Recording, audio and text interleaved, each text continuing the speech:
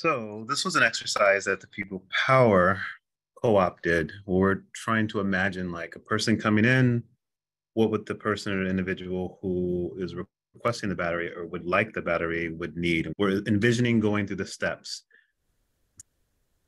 Step number one, we wanted the individual to understand and learn how to use the battery, um, and to make sure it's not like this form where it's like, hey, imagine that there's a battery, but actually have something that tangible that they can see, feel, touch, and say, okay, great, this is how it works. So we created the video just showing people how to go through it and also making it readily available offline when it's not being used, that individuals can come poke at it and see what it can do and what it can't do. After that, we were inviting people in to become members.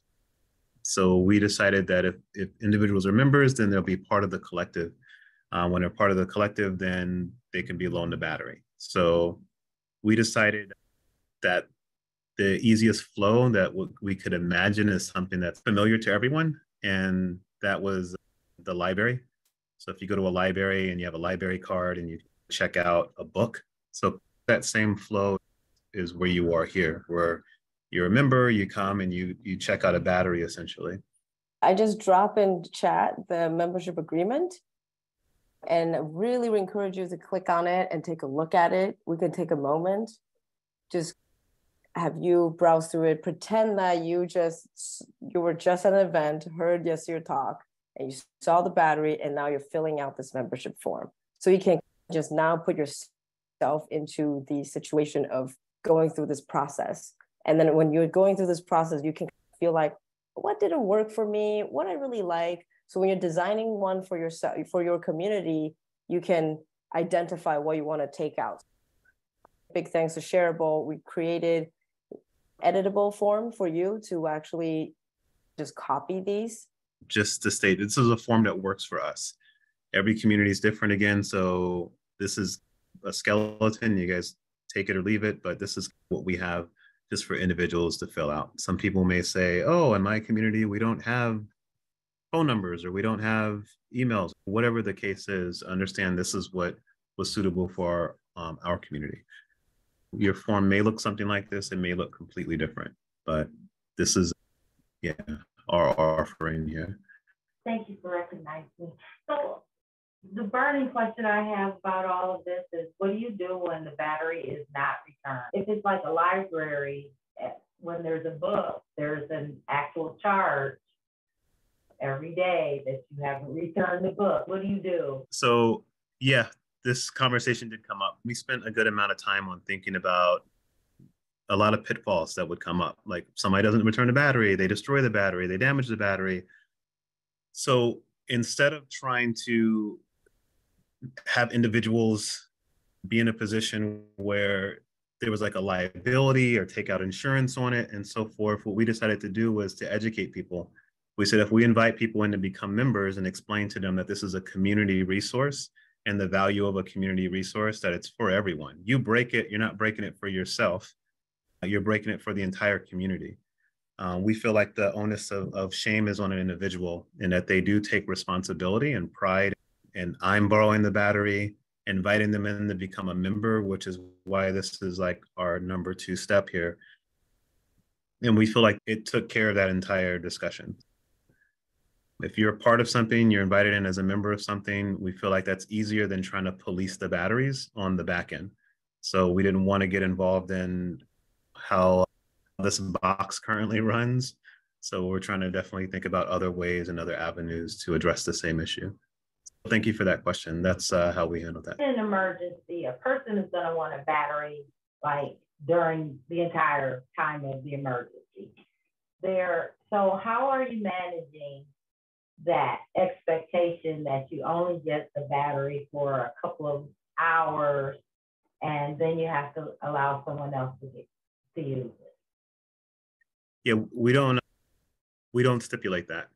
After they go through and become a member, they go into the membership database and they just sit there like cold storage. So in the event an outage occurs, the individual or whoever the member is would contact one of the organizers and say, hey, the power got shut down on my block and I'm in need of a battery. So can we have a battery? We need a battery. And this is where we got into how we contact it. So we just do a phone tree. Phone trees are pretty straightforward. We've tried text, we've tried Google Forms, we tried a bunch of different things, but just simply calling one person and that one person calling someone else, knowing where the batteries are, we're very easy to contact. Planning like really big when you're not really big was a waste of time. So plan to your size, and then when it's time to expand, then you can troubleshoot those things at that time. But don't go, oh, how are we going to do if this happens and if this happens and if this just think right now we need to get this resource out. What do we have at our disposal right now? Great, we have phones right now. This is what we're going to use when we're trying to figure out other communication methods for those outages. Then solutions will come up in that regard later on. So after the person gets the battery, so we loan them the battery. There's a user agreement that they complete.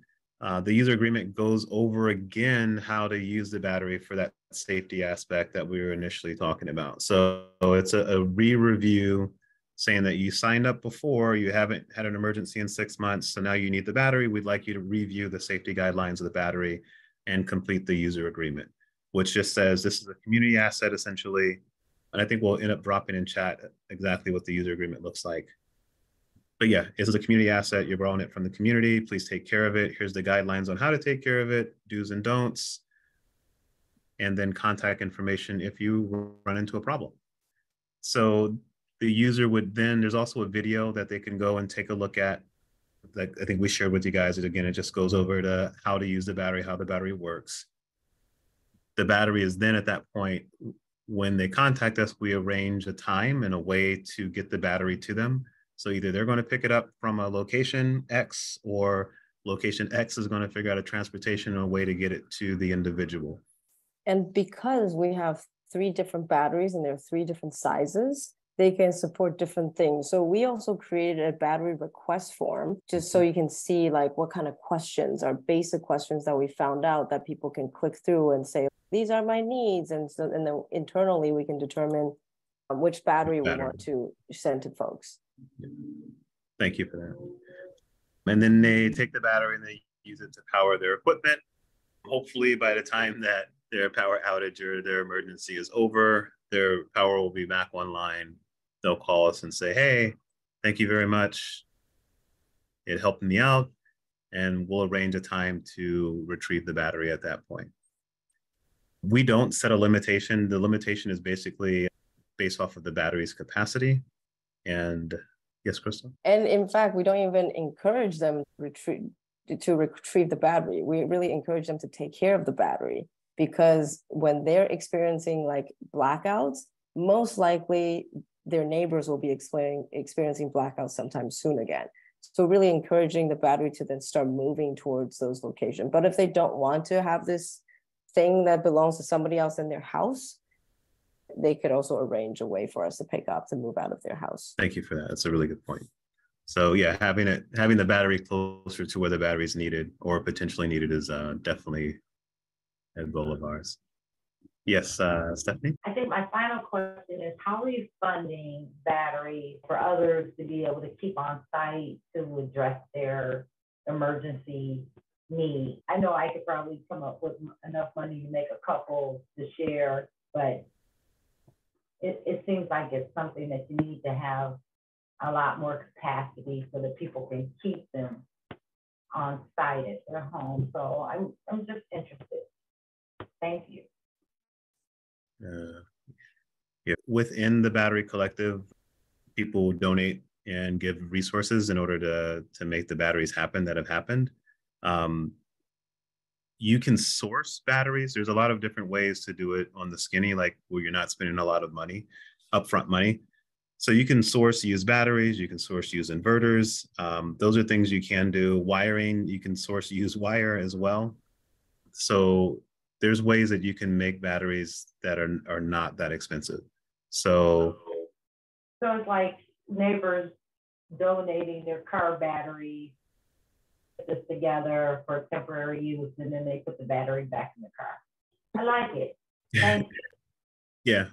So a lot of times people get rid of car batteries that are perfectly fine too, because they don't test them properly.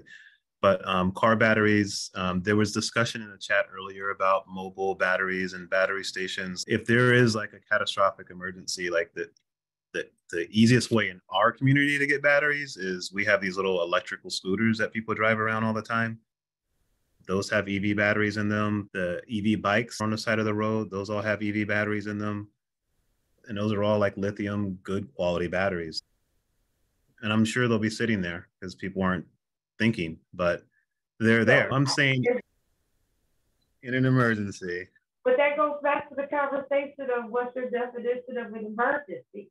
Yep. And that's for everyone's community to define. So that's what we have here as resources. Yeah. It's a same agreement I think the community at large would have with like a Walmart.